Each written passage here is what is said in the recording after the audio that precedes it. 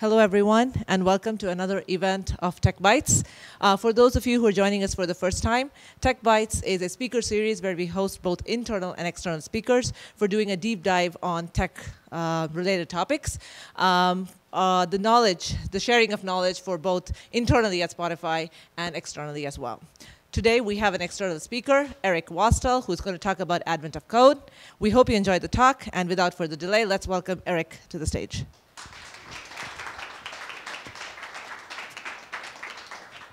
So before we start, quick show of hands. How many people have even heard of Advent of Code before? Almost all of you. How many people have solved at least one puzzle? How many people have solved all of the puzzles from 1 year? One. Have you solved all of them? From every year? Well done. A couple hundred people in the world have done that. That's incredible. That's really rare. Anyway, hi, I'm Eric Wastl. This is Advent of Code behind the scenes. So who let this guy on stage anyway? In this case, you guys did. Hello, thank you. Thank you, Spotify.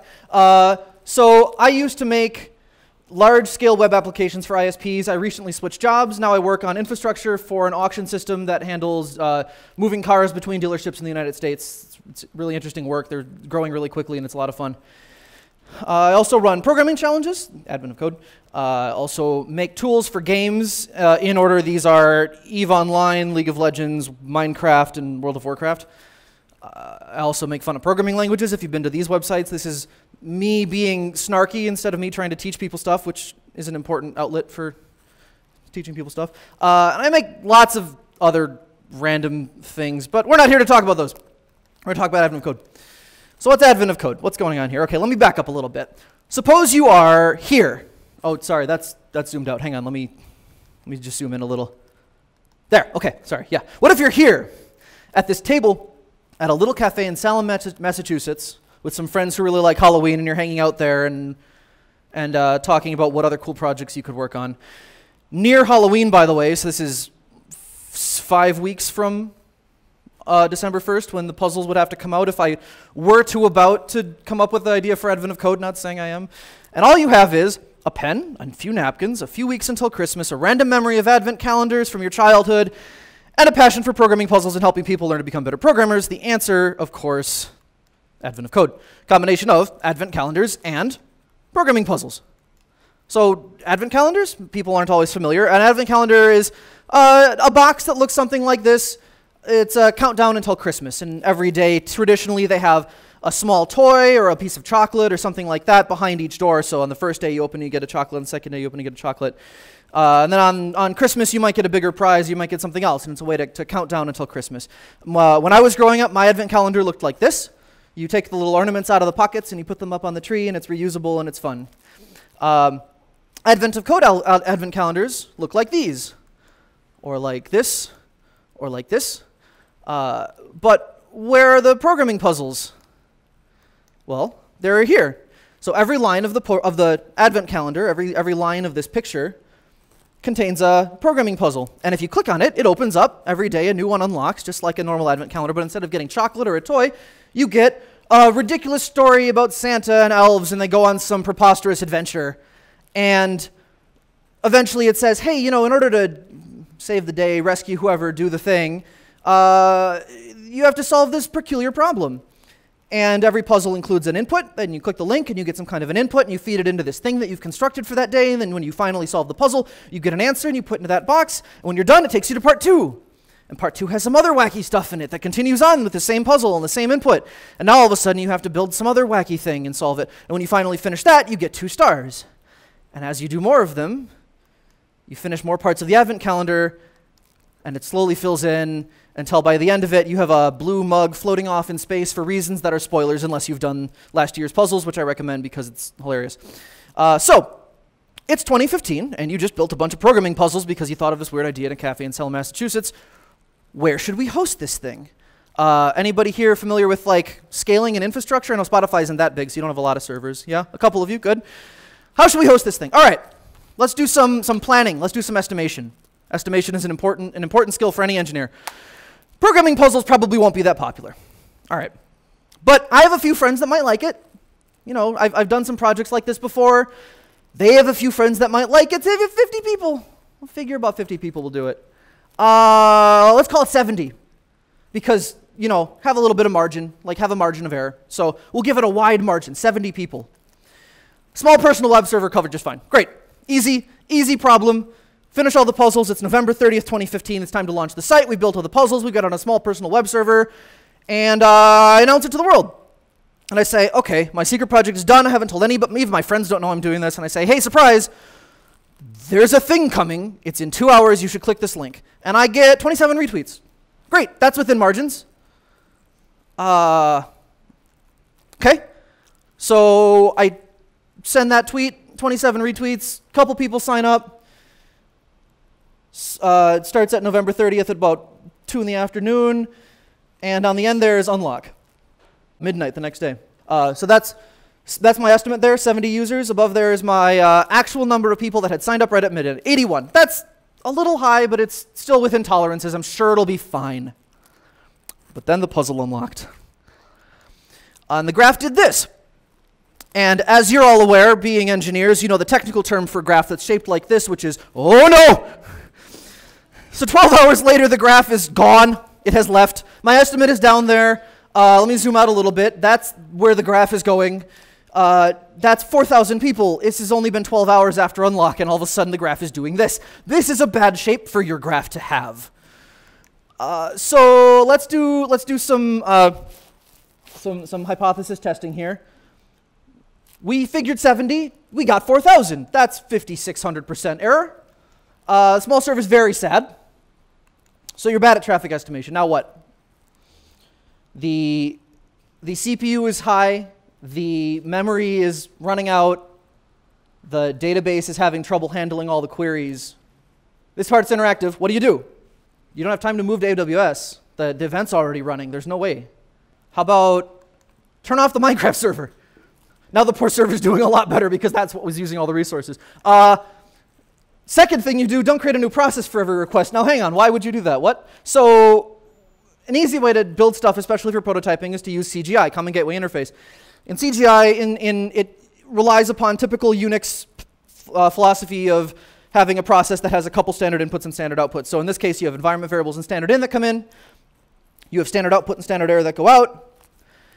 In CGI, these are mapped to the headers and the request body coming in, the HTTP response, and the logs coming out. And sometimes it talks to a database and does some other stuff, right? In CGI, it does this for every request. Which is not ideal if you're getting that many users. So 70 users, no problem. 4,000 users don't use CGI. Fortunately, I just, in a panic, switched it to fast CGI instead, which simply doesn't restart the process, and that helped a lot too. Server was still really sad, but at least it was keeping up with traffic, barely. So now we're 24 hours since unlock, and the graph is still doing this. That's now 9,000 people, over 9,000 even. So hang on, where did all these people come from? We estimated a couple, we got 27 retweets, what's going on? Does anybody see the flaw in my reasoning here? This part that I've highlighted, it's recursive.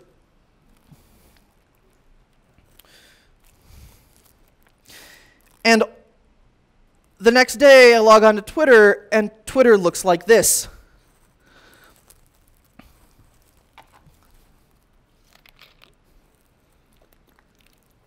Everybody's friends liked it too. And all of a sudden, this thing explodes. So 48 hours since unlock, we're already up to 15,000 people. We'll fast forward a little bit. That's the final graph for the first year. We ended up with 52,000 people. We expected 50 and had a margin of 70. What did we do after that? We switched to Amazon Web Servers. Which was great, because then instead of panicking, I could just throw money at it like a real business, and it would go away. It's great. So today we've got a third of a million people, and it's still growing every year by an enormous amount. So AWS, very handy. Okay, so why do people do Advent of Code? What is this all about? So one of the big tricks, especially with having an audience of this size with something that's so personal and so interactive and that people invest so much time into, is that people have lots of different reasons for doing these. People use them for practice problems. If they just want to sharpen their skills on something. People use them for interview preparation. There are companies that ask questions during interviews that are like Advent of Code problems. People use these and do better at their interviews as a result. At least that's what they tell me. You see people doing these for company trainings, where a company will take a Friday afternoon off or something and sit in a conference room and work on the puzzles together with each other. A couple people at midnight every night use them as a speed contest. I don't recommend this, but they seem to have a lot of fun with it. More power to them. Or if you look at the subreddit, people challenging their friends with even harder versions of the puzzles, which is delightful. If anybody saw the puzzle that came out just today, one of the beta testers released a significantly harder version of it. I suggest you check it out. It's a time. Okay, so who are all these people? Who's actually doing this stuff? Well, this is a map of all of the traffic that I get. It's basically a map of English-speaking countries because, you know, a lot of people in the US, specifically California and New York State, New York, where I'm from, they unlock at midnight. California have a little bit of an advantage. It unlocks at 9 p.m. for them. Europe has it a little more rough, but you know that's when I can be around to watch the servers, so that's when they come out. But Europe uses this to their advantage. Sometimes it's part of their morning routine, like in this case, where this fine fellow is doing it while he's taking his morning shower, because why not? Or people that say, you know, waking up at 5 a.m. every day is not easy, but other people that say that they use it as their alarm clock. Nothing else can wake me up as reliably as Advent of Code did this month. Which, great, I guess. Weird choice for an alarm clock, but more power to you. Who does these things? Everybody in every language all over the place. This is a screenshot of GitHub back from a few months ago now. It's actually gone up from here. But every sort of language, every sort of paradigm, interpreted and compiled, functional and procedural, everybody does it. Tens of thousands of repos on GitHub, and it's fascinating to page through them all and see all the different wacky solutions people come up with. Here's somebody that solved it on an FPGA. An FPGA is a circuit that you can tell to be a circuit. I don't know exactly how they work, but you can basically, it's a programmable hardware. And they're solving the problem by building hardware that solves the problem, which is delightful to me. I love this. Or big companies like Spotify, like Facebook London, where they posted the pictures of all their solutions right on the stairs, so everybody walking down the stairs can see all their cool solutions. Or universities, where they'll take all of their solutions every day and post them on the wall in their student alumni union for them to share. Or non-programmers who get out enough graph paper to do 2016 day one, which tells you, you know, turn right, go forward, turn right, go forward, turn left, go whatever. And all of a sudden it says, okay, now turn right and go 550 squares forward, and they had to get out a couple more sheets of graph paper. I understand that they eventually got the right answer, but not the fastest approach, at least. People that do it in Excel. This is actually a friend of mine who posts a lot of his Excel solutions on the subreddit when he has time to do them. This year's been a little busy. But there have been a bunch of people that have been tackling them in Excel, which has been a lot of fun. Or people that do them, you know, Google Sheets, that sort of thing. There's also somebody this year who, if you've been watching on the subreddit, has been solving the int code problems, the virtual machine problems using Excel.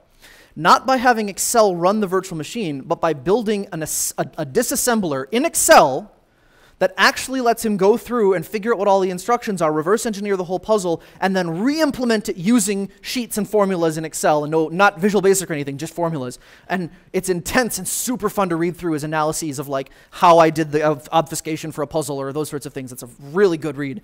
Go check those out if you haven't.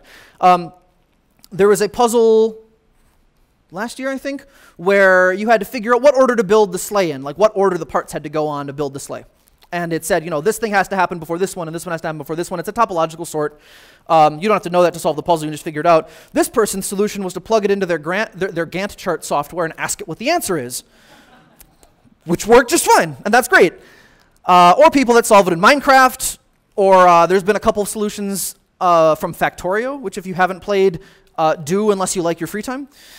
So let's talk about what it takes to design these puzzles at all, because these are a lot of fun, but there's so many neat things that go into them.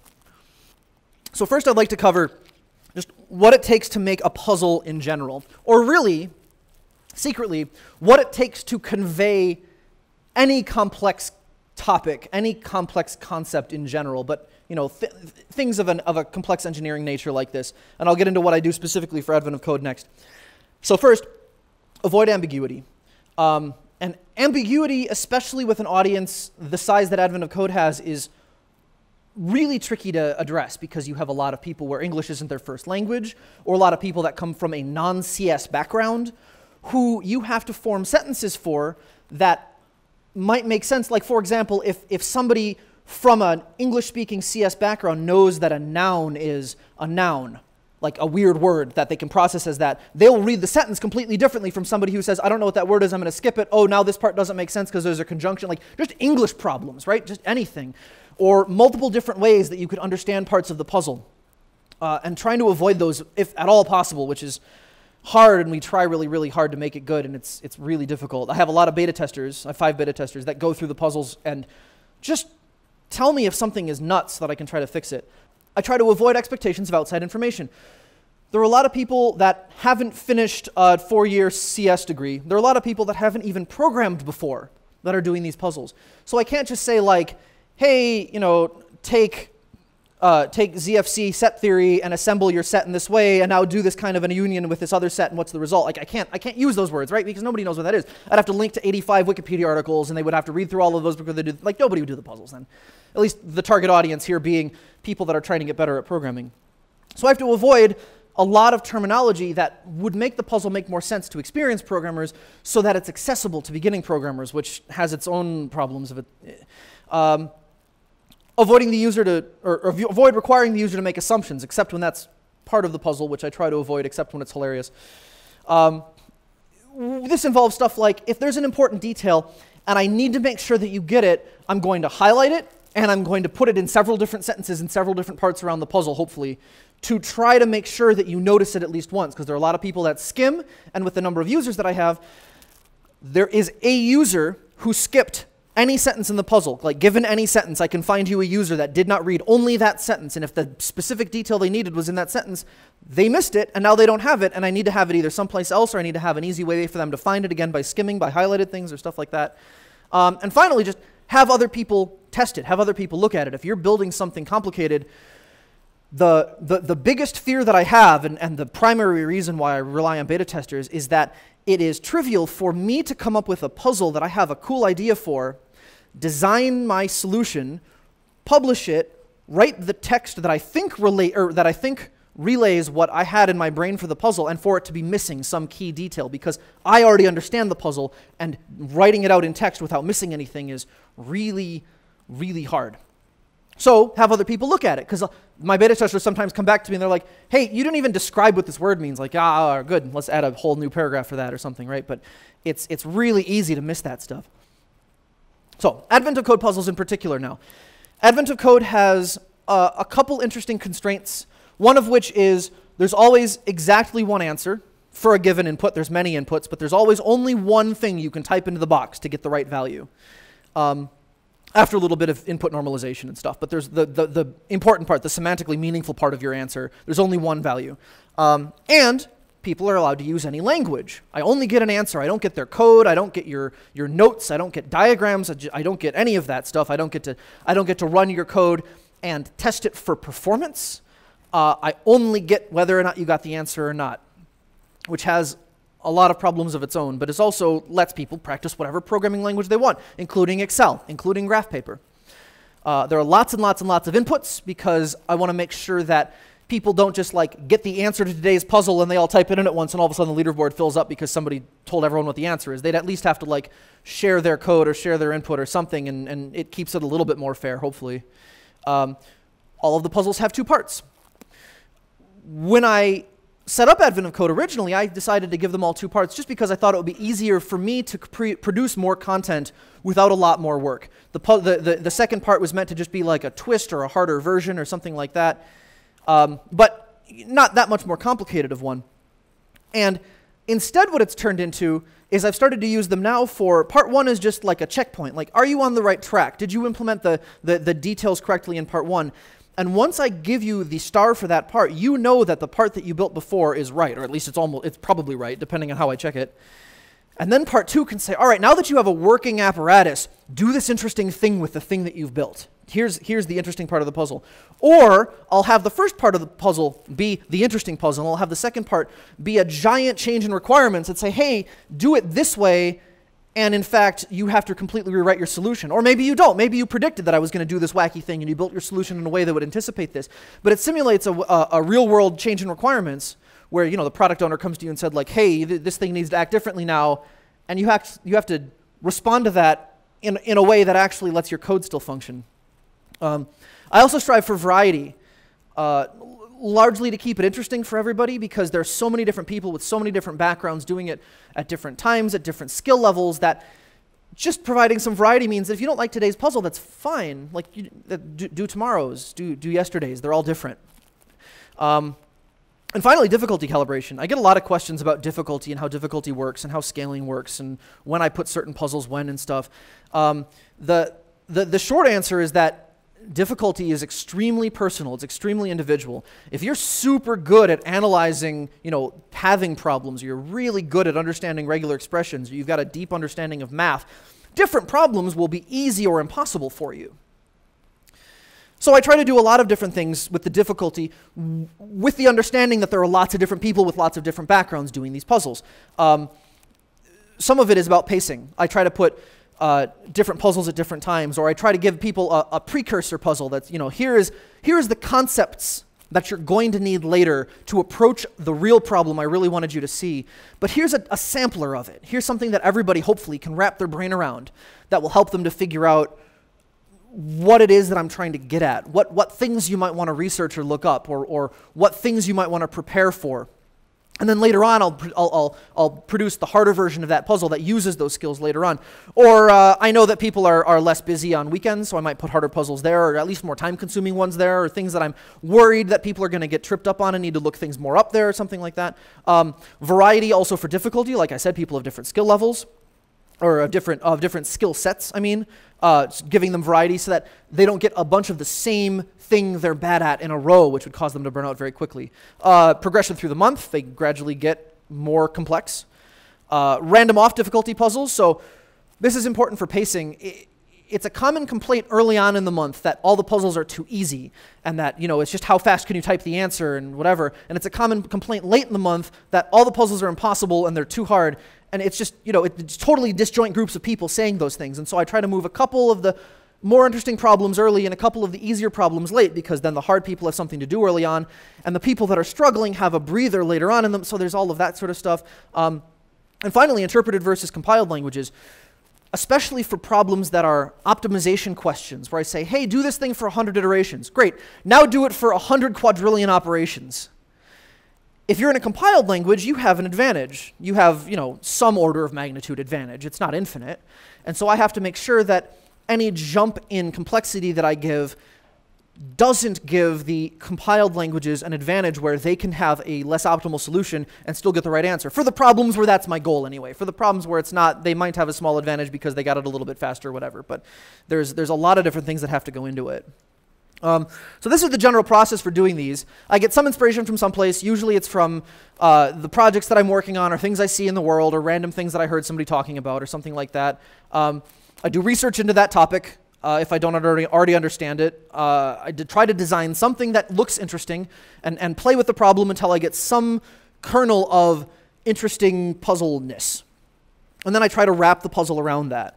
I build an input generator, which is a script that just spits out input files, and some of them are not valid and some of them are good. And the input generator at any point is allowed to say, like, hey, I give up. This puzzle this input's never going to work. I need to start over. And my harness will say, oh, okay, this thing needs to be restarted. Here you go. Here's a new one. Solvers for both parts, which are also allowed to say those things. So each input is tested against my solvers, and all of my solvers look nothing like normal people's solvers because it has a ton of assertions that say, like, this input is too easy, this input is too hard, this input didn't hit all the edge cases that I need all the inputs to hit for them to be fair. Or this input reached an assertion that I didn't expect my generator to be able to make, and as a result, I violated some key assertion of the puzzle, and it means that I did something wrong. Stop everything, I need to start over, or anything in between. And then I take those and I generate many inputs that all get the answers already solved, and then write the pros around the puzzle, which sometimes happen multiple times if I have to move a puzzle earlier or later after I'm done building it. The beta testers say, hey, this is super, super hard, and it's on day 7. You have to move this later. Like, okay. And then I'll rewrite the pros a couple times or change the story around a bunch or something, but that's the very last step. And while you might think that this is the process, there's a lot of saying, oh, the part 2 of this problem doesn't make any sense at all. I need to go back. Or this isn't going to work at all. I need to just shelf this problem, work onto something completely, or try something completely different. Do a different problem. Maybe I'll figure it out tomorrow or in the shower or whatever. It's a very circuitous path to actually finishing any given puzzle. So here's some examples of puzzles. Here's one from last year. It says there are a bunch of rectangles. How many square inches of fabric in this case? How many square inches of the rectangles are within 2 or more of them? How many of them overlap? So here's what they look like. Here somebody drew a heat map of them. It says just how many pixels basically are in more than one rectangle. And then it says, what is the ID number of the only rectangle that has no other overlapping rectangles? Which, if you haven't spotted it yet, is there. Or we get ones like this, where I really wanted to try to share log parsing type activities with programmers, because a lot of the people that are doing these puzzles are college students or aren't in a software career of any sort, and log parsing is a handy skill to be able to do. So I wanted to build some kind of a puzzle that had to do with this. In this case, it was, transactional kinds of things, like this guard has begun their shift, this guard has begun their shift, and you have to have state that you keep through it, and the guard either wakes up or falls asleep, and you ask questions about when the guards are awake and when they're asleep. And so people love to do data analysis, and they'll draw all these graphs and pictures and stuff, and I love this sort of thing, because it's like, here's a heat map of all of the guards and when they sleep, and how often they sleep, and when all of the overlaps are, and here's a line of when that guard has the most minutes of sleep and stuff. And it's super, super cool. And then you get other users who do animations of the puzzles, and when the guard falls asleep, he, boop. Which you can't not love it. It's great. Here's a puzzle that I really, really enjoy, which is kind of a cellular automata and kind of a physics simulation and kind of some other stuff. I have an input that says, here is a list of walls in a vertical space, and I'm going to start pouring water into a specific point in this space, and the water is going to go and fill up all of the buckets. And I use ASCII art to render stuff, and I say, like, if the water falls, it'll land here, and it'll do these things, and then it'll fall like this, and here's how you should proceed. Other people take their whole solution, and they draw it out in these wonderful giant animations that show how everything fits together, which is both really fun to just look at, but also really helpful for all of the beginners that then tackle the problems during the day and get stuck on something and say, I really wish I could just see this in a way that was presented differently, and they can go on the subreddit and look at 50 different ways that somebody's thought to animate these things, which is a really, really good learning tool as well. Or you get puzzles like this one, where I give you what I claim is a regular expression that matches legal paths through a maze. And it is a legal regular expression, but the problem is tuned in such a way that if you pass this to any regex engine, this problem will terminate in about 10 years. Like, you'll never, ever, ever get the answer. And you approach it by making an extremely simple parser that treats this not as a regex, but as a sequence of steps that you can take with backtracking. And secretly, I'm teaching you how to build a regular expression engine, but I don't tell you that ever. And people go through and they solve it. And they solve it by animating their algorithm actually, there it goes, by showing their algorithm actually working on this problem and getting the answer out, by stepping through this gigantic maze of, the North Pole base being constructed in 1815 or whatever the backstory for this puzzle was. Or you get this one, which you guys might remember as being the puzzle that had the bug in it if you were awake exactly at midnight before I fixed it frantically. Where this one says, there are a whole bunch of points. Fill outward from all of the points. How much space do they cover? How many of the regions are infinite? Like, how do you measure an infinite region? Like, how do you figure out what the space is that's left over after you discount all of the infinite regions? And you have to find ways to approach that let you actually solve this problem. I love asking questions about infinity because it forces people to come up with a different way to solve the problems. This is a really, really fun cellular automata. This is one from last year where you have open field, which is white, you have forests, and you have lumber camps. And the lumber camps chase the forest. So you've got this 3-state 2D cellular automata that has rules about which things propagate where. And I just played with the settings until all of a sudden my terminal started drawing these giant spiral patterns. And I love how this looks. And all of a sudden I was like, okay, this is required to be a puzzle now. I have to build something out of this. And so for most starting conditions, and the way that I built my generators requires this, it checks for it, every single person's input, if they actually animate it, eventually devolves into this delightful spiral pattern out of nowhere, like 100 generations in or something, and it's just wonderful to see. This is a puzzle where you have a bunch of, I think these were asteroids or something, and it says, here's all the starting positions and velocities of these objects. Simulate this through time. Where do they collide? How many of them get left over? And somebody used GNU plot and just gave it all of their points and said, all right, GNU plot, What does it do? And GNU plot says, whoosh. It's just a lot of fun. So people draw all sorts of stuff. This is the puzzles through 2018. So let's talk about difficulty curves for a second. I try not to make it so that the puzzles take people forever. Sometimes that doesn't always work out. Sometimes the puzzles are way easier for me and the beta testers than they are for most people.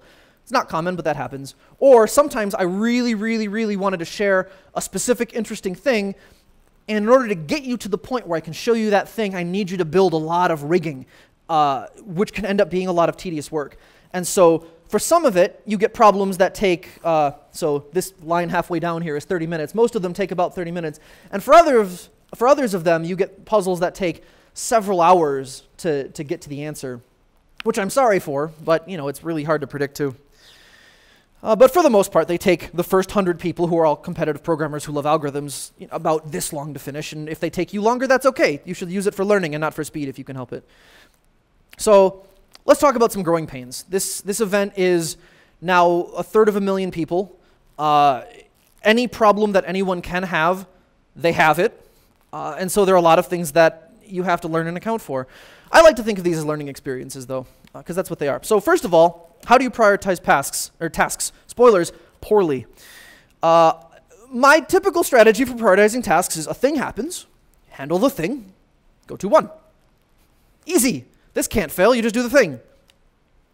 As long as there's only one thing happening at a time and everything is top priority, and that's okay. How do you prioritize tasks if you have hundreds of thousands of users all around the world and all different backgrounds? Well, you do the same thing. It's easy. Thing happens, you handle the thing.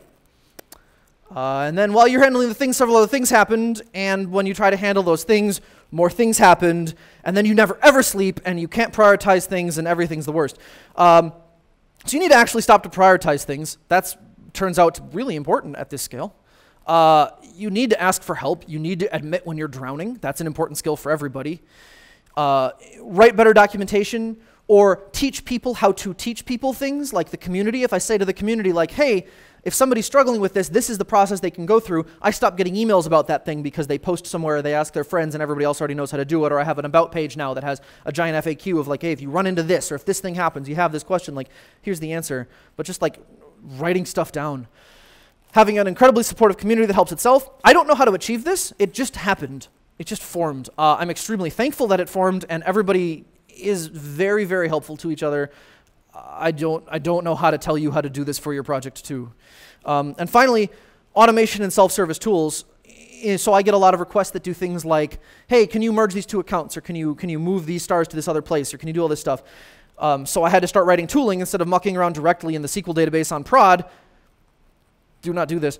Instead, I say, oh, okay, I have a tool, put the things in, make sure everything's right, or it tells me like, hey, this is going to abandon this private leaderboard, or it's going to abandon these, or these things overlap or something. Make it easier on myself. You get a lot of accessibility things. If you only have like your friends doing a puzzle, like, accessibility, if you've got a lot of people doing your puzzle, accessibility is super important. I like to think about accessibility problems less as like, oh, an accessibility problem. I think of these as partial outages, because that's what they are. There's a subset of users that cannot use your product. It's a partial outage. That's what that means. So if you're having a partial outage where some users can't use some feature, you prioritize it as such and you address it as such. It's really important to constantly be monitoring to make sure that you're covering like the highest standard of guidelines you can possibly find, just to prevent people from struggling with things so that it's more available to everybody, so that everybody can learn. Taking accessibility feedback very, very seriously. If somebody comes to me and says, hey, I can't read this text, it's too dim, or the background here isn't right, or this glow is really hurting me, like, oh, okay, let me change it, or give you tools to see it better, or give you some other solution that will let you access this thing. I have a vision impairment. I have a friend that has a hearing impairment. I have other friends that have other kinds of impairments, and they all look at it, and they all tell me what they're struggling with, and just try to make it a thing that everybody can use and learn from, and it ends up being a really important initiative. We deal with denial of service attacks. Why would you DOS a puzzle website? I don't know. We got one of these a few days ago. I can't imagine why. Fortunately, I'm not opposed to just blanket IP banning whole CIDR ranges of IPs, and so if they get bad enough, we just deal with them by black holing a whole bunch of IP ranges. Most businesses don't have those options, and they have to do things like give AWS money until it stops. Fortunately, we haven't had to do that yet, but we put up with these on a somewhat regular basis. Very strange to me, like whole botnets. I don't know why. Please don't DOS my servers. I'm one person. Go DOS something else. Frequently asked questions. Why do the puzzles unlock now? Or, I get this a lot, why don't you make them lock at a different time every day? Then they can unlock like once every hour. Like, because this is when I'm awake and not at work, mostly. Like, this is when I can watch the servers, make sure none of the puzzles are broken, make sure everything's functioning. Like, everything's automatic. I could get hit by a bus and the event would still run. But I like to watch, CPU loads, make sure the database isn't getting overwhelmed, be able to scale if I need to scale, being able to fix problems if I need things, or people struggling and help them with that, or lots of different reasons. This is when I'm around. This is when it's unlocking. How long does it take to make 25 puzzles? 5 or 6 months these days. Especially this year, the ink code puzzles took a long time to make. 5 or 6 months of all of my free time. So I have a day job as well, so it's a lot. Can I send you puzzle ideas? Please don't send me puzzle ideas. People always send me emails and they're like, I have this really great idea for this puzzle that, and I immediately stop reading because there's a bunch of intellectual property stuff. I don't know where you got the idea for this puzzle. I don't know if it's from a legitimate source. I don't know if you just stole it. I don't want to deal with attribution, having to figure out like how to correctly identify like who wrote each puzzle. I don't want to deal with it. I have plenty of puzzle ideas. That's not something I'm struggling with. I have pages and pages of puzzle ideas I can draw from. Please don't send me puzzles. If I think an email is a puzzle or a puzzle idea, I simply won't read it. I'll reply back, hey, I didn't read your email. If it's not a puzzle idea, let me know and I'll show it to someone and ask them if it's a puzzle idea. Please don't send me puzzle ideas. Why is the site rejecting my answer? Typically it's a copy-paste problem. 90% of the time, it's somebody that just didn't copy all of the things out of their input or didn't copy their answer correctly or copied like a bunch of random other characters and pasted the whole thing into the website or something like that. Sometimes it's a misunderstanding of the problem. Ask for help on the subreddit, do something like that. But check your paste buffer first. It's very likely that you just like got a bunch of extra random stuff or that you're not running the whole input or something like that. Does the site lock after getting a wrong answer, or why do I have to wait an hour to submit my next guess? The site does lock after getting a wrong answer. It does that to prevent people from just spamming answers until they get the points for today's leaderboard. It doesn't lock for an hour unless you guess the wrong answer 100 times. If you see somebody online being like, Advent of Code is dumb, it blocks me out for an hour every time I submit, they were spamming answers at the puzzle. You should just be sad at them instead. Like, it's not a thing. It does slowly increase, but it's like 1 minute, right? Like, it's not a lot. How do some people solve the puzzle so quickly, or are they cheating? The subreddit loves to claim that people on the leaderboard are cheating. They're not. And actually, a couple of the people that are highly ranked on the leaderboard this year have been posting videos of themselves solving it right at midnight. And the technique that they use isn't read the story, read the description, boot up my editor, get a cup of coffee, have a look at the puzzle, think about the answer, ask your dog what the answer is. Like, none of these things. The process that they use is they're already ready. They have all of their libraries loaded. Their computer is already warmed up and ready to go. They look at their input file first. They read the last line of the puzzle. They skim the puzzle for any nouns they weren't sure about. They guess, and then they get the answer right. They do this thing year-round. This is like the only thing they do for fun. They are very, very fast. You should not do this, but they are that fast, and you can go watch videos of them doing this. It's incredible. Like, it's a sight to behold. They are practicing something different than building maintainable software, though. It's fine. Like, it's still super cool, but they're not cheating. They really are that fast. And finally, some stories. There's a lot of different things that I encounter when doing Advent of Code. I get a lot of email, a lot of positive and negative email both, and I want to just share with you a couple of them. So one of these is, as the non-participating mother of a 14-year-old who got up at 4:50 a.m., I'm both massively impressed that people do this and somewhat baffled that nothing else has this effect. I've been reading here so I can make sense of the conversation later in the day. So here's the parent of a 14-year-old who gets up at 4:50 every day all of a sudden, and then for the rest of the day is talking about A-star algorithms or something, and they have no idea what this kid is talking about, and literally jump on the subreddit and just read through people's conversations so they can talk to their kid later on, which is hilarious to me. Or here's somebody who, I get quite a few of these, like, Advent of Code helped me get my current job, or Advent of Code helped me get through an interview, or Advent of Code helped my significant other get through an interview, or something like that, which is great, and I'm really, really pleased to see that. I'm also blown away that it has that effect, but I'm super cool that it's working out for people. Or I get these ones a lot too. My kids are becoming more interested in coding because of your site. Or I have one that I don't have up here that's the father of, that basically wrote to me, and he said something like, I haven't had a good relationship with my 12-year-old daughter, and she saw me working on one of your puzzles. It was the one with the elves and the goblins in the cave that a lot of people really didn't like because it was long and complicated, lots of little bits, right? She saw me working on this puzzle and came and sat next to me, and we worked on the puzzle together, and it helped me start to rebuild my relationship with her. I'm like, are you nuts? Like, what? Like, that's super cool. Also, very overwhelming, and it's like, I can't handle it. Really cool. So I get emails that are like this too. Also, university classes that use it, which is always very weird to me. This is a course that used it as their midterm. Like literally, like show up to class, welcome to the midterm, due day 6. And their final too. So in conclusion, engineers in your organization should be solving puzzles for fun. In fact, everyone should be solving puzzles for fun. Thank you.